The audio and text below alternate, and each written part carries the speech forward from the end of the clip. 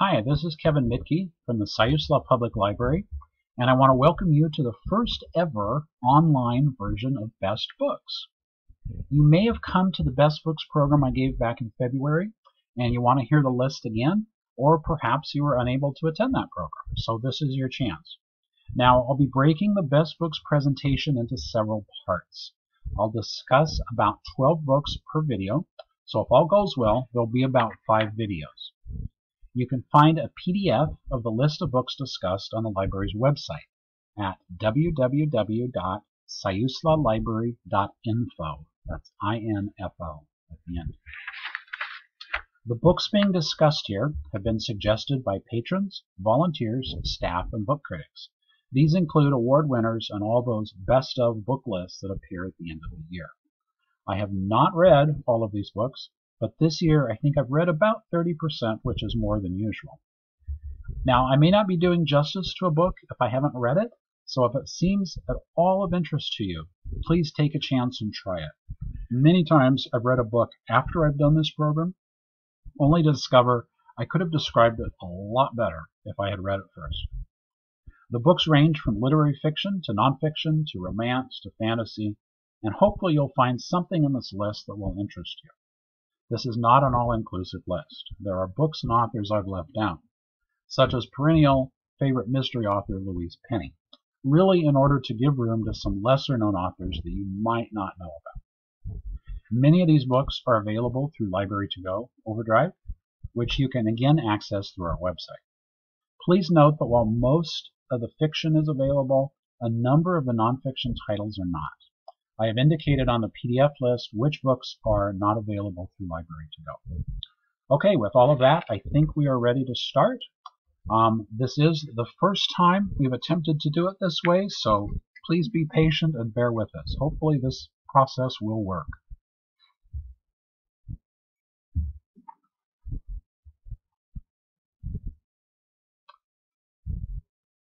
Okay, so I always like to start the presentation talking about Nancy Pearl's Rule of 50.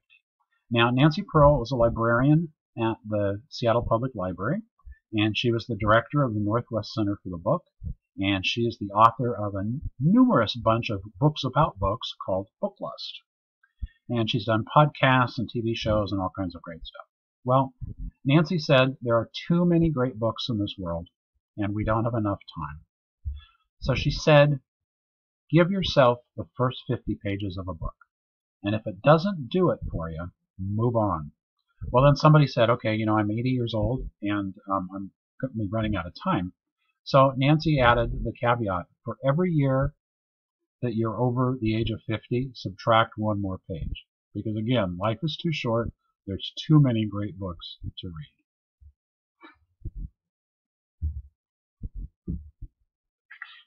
Okay, so this first video, we're going to be talking about fiction, and we're going to be looking at the first 12 books on the fiction list. And we're going to start with some trivia. Do you happen to know which book sold the most copies in the decade 2010 to 2019? I bet you don't. It is 50 Shades of Grey. Who would have thought? 15.2 million copies sold. Now, I will tell you that in 2019, I believe the book that sold the most copies was Where the Crawdads Sing by Delia Owens. And I think the year before that, in 2018, it was Michelle Obama's memoir. But for the decade, 50 Shades of Grey holds the title. Okay, let's get started. The first book on our list is The Testaments by Margaret Atwood.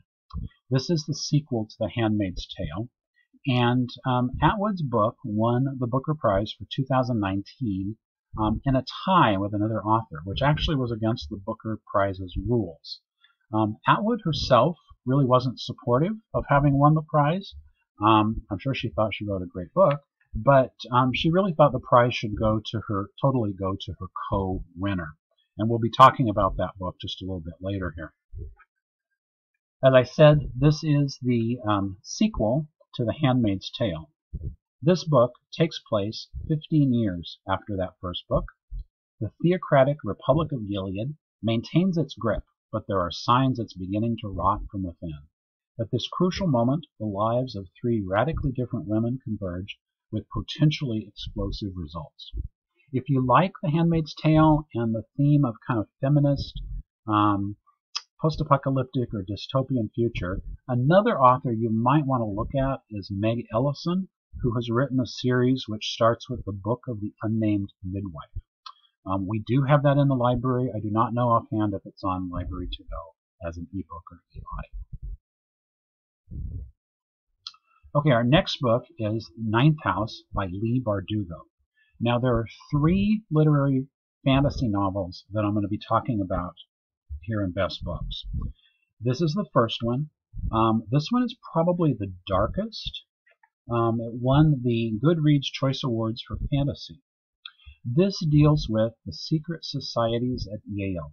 You're probably familiar with groups such as Skull and Bones and all those other secret clubs. Well, in this book, each one of those societies practices a different kind of magic. And the ninth house is responsible for monitoring their magic to make sure it's controlled and it doesn't get released into the community. This young woman from the streets of LA, Galaxy Stern, is offered free tuition to Yale if she will join Ninth House and learn to be one of these people who monitor the other houses. And that's because she can see dead people, which is kind of a rare skill, even in this magical world. Pretty soon, a townie is murdered on campus, her mentor trainer goes missing, and the hunt is on for the mysterious controller of all the bad magic on campus. Kirkus, which is a really kind of highfalutin review journal, says, with an aura of both enchantment and authenticity, Bardugo's compulsively readable novel leaves a portal ajar for equally dazzling sequels. Now, I have to say, Kirkus, being a little highbrow, really doesn't like a lot of things. And so if you get a good review from Kirkus, that's actually very high praise. Okay, our next book is Here and Now and Then by Mike Chen. Stranded in San Francisco since the 1990s after a botched time mission, Ken has kept his past hidden from everyone around him, despite the increasing blackouts and memory loss affecting his time traveler's brain. Then, one afternoon, his rescue team arrives, 18 years too late. Their mission? Return Ken to 2142, where he's only been gone weeks, not years. Torn between two lives and a family in the future, Ken is desperate for a way to stay connected to both. If you enjoy science fiction and if you enjoy time travel, I think you will enjoy this new book by Mike Chen. The next book, Trust Exercise by Susan Choi, won the National Book Award this year. Falling in love while attending a competitive 1980s performing arts high school, David and Sarah rise through the ranks before the realities of their family dynamics and economic statuses trigger a spiral that impacts their adult lives. Another book which I did not put on the list this year but is kind of similar and got kind of similar rave reviews was Normal People by Sally Rooney. And I know both of these books are available through Library to Go, and they should be pretty easy to find. They're very popular literary fiction novels of 2019. The Water Dancer by Ta-Nehisi Coates. A Virginia slave narrowly escapes a drowning death through the intervention of a mysterious force that compels his escape and personal underground war against slavery. Booklist says, this is beautifully written, a deeply and soulfully imagined look at slavery and human aspirations. Library Journal reports, Coates cites Toni Morrison and E.L. Doctorow as huge influences in writing this book, and the scope and seriousness on display here would make them both proud. If you read Underground Railroad by Colson Whitehead, I think you might very well enjoy The Water Dancer. Recursion by Blake Crouch won the Science Fiction Goodreads Choice Awards this year. New York City cop Barry Sutton investigates the devastating phenomenon the media dubbed false memory syndrome, a mysterious affliction that drives its victims mad with memories of a life they never lived. Neuroscientist Helen Smith dedicated her life to creating a technology that will let us preserve our most precious moments of our past. If she succeeds, anyone will be able to re-experience a first kiss, the birth of a child, or the final moment with a dying parent.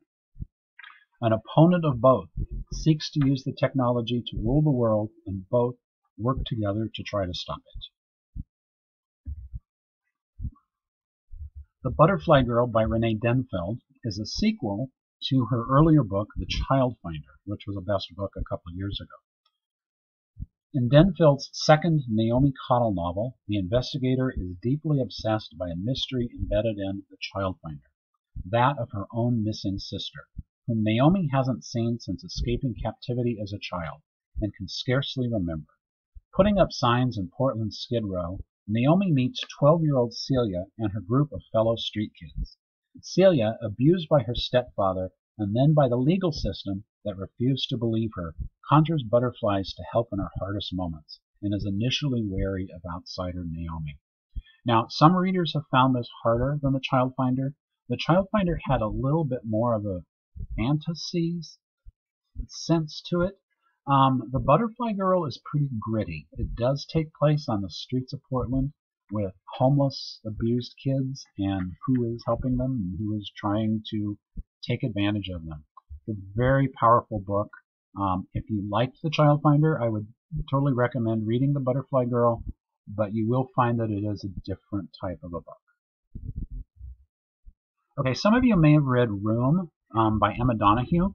It was made into a movie. It was about a young woman who is held captive in a shack out behind some man's house, and she bears the man a child. And it's a pretty sad, gritty book. Akin, her latest book, is quite different. On the cusp of his 80th birthday, widowed and retired professor Noah Salvaggio is preparing to visit his native niece. Thinly disguised as a vacation, the trip is actually an opportunity for Noah to explore his roots. He wants to learn more about his mother. What role did she have in the Marcel network that rescued more than 500 children from the Nazis before leaving France for America? On the eve of his departure, however, Noah is saddled with a new responsibility, the care of his grandnephew, 12-year-old Michael, whose father is dead and whose mother is serving time in prison. Understandably, Michael complicates Noah's mission.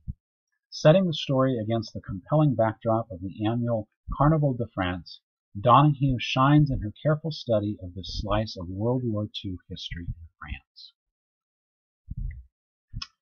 This was the other book that won the Booker Prize, sharing that with The Testaments by Margaret Atwood.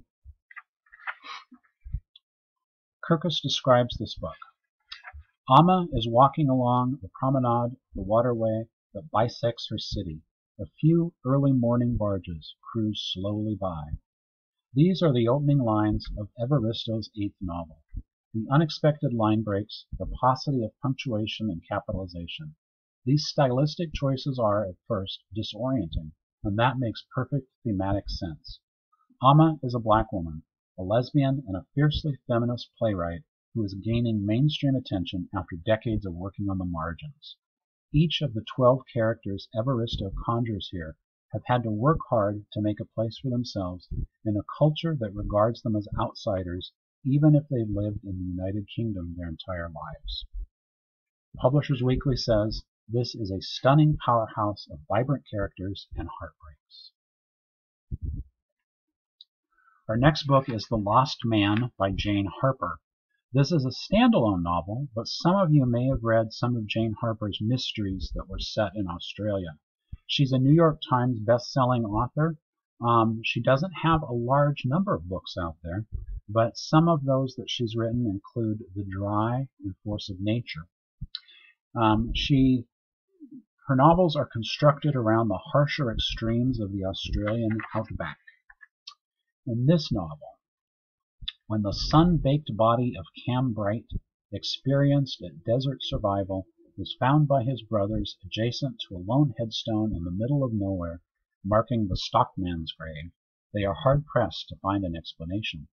The answer is found only by revisiting their childhood, which was hobbled by a battered mother and flooded with terror by an abusive father. The atmosphere is so thick you can taste the red clay dust, and the folklore surrounding the mysterious stockman adds an additional edge to an already dark and intense narrative. The truth is revealed in a surprising ending that reveals how far someone will go to preserve a life worth living in a place at once loathed and loved. Okay, our next book is the second fantasy novel, literary fantasy novel that was prominent this year, The 10,000 Doors of January. Alex Harrow dazzles with his historical fiction fantasy hybrid about a young woman who discovers that the key to opening the door for change lies within ourselves. January Scalar is growing up at the turn of the 20th century as a ward of Mr. Locke, a wealthy collector of artifacts, while her father is in Mr. Locke's service, searching for the rarest items. Being of mixed heritage in a world not kind to those in between, January feels like a tolerated addition to Mr. Locke's collection of unique objects. But one day, a strange book appears, one that smells of leather and adventure, of secrets and love. And when January falls through that leather-bound door, her life will never be the same.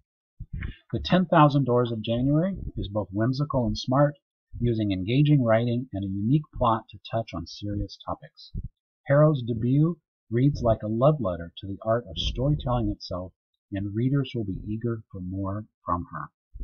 Of the three fantasy novels I'm going to talk about in this Best Books presentation, this might be considered the gentlest, and probably the most straightforward. Try it. The 10,000 Doors of January. I thought it was a very good book. Okay, our final and 12th book in this video is a romance. Evie Drake Starts Over. A staff member wrote about this book. What a lovely, warm-hearted, generous book. I was excited and nervous to read it because I enjoy Linda Holmes so much on Pop Culture Happy Hour, and what if it didn't live up to her on-air delightfulness? But it did, and then some. Widowed Evie is a wonderfully flawed protagonist, and washed-up Pitcher Dean is a great foil and a good man on his own. Watching them help each other with their respective troubles was entertaining and sometimes hilarious, and left me a weepy mess by the end of the book, but in a good way. So that concludes the first video of Best Books of 2019. I hope you got some ideas of some things to read. You may have these books at home. You may be able to order them from Amazon. You may be able to get them from Library to Go. I do hope that this has given you some good ideas. So take care, everybody. Talk to you on part 2 coming up.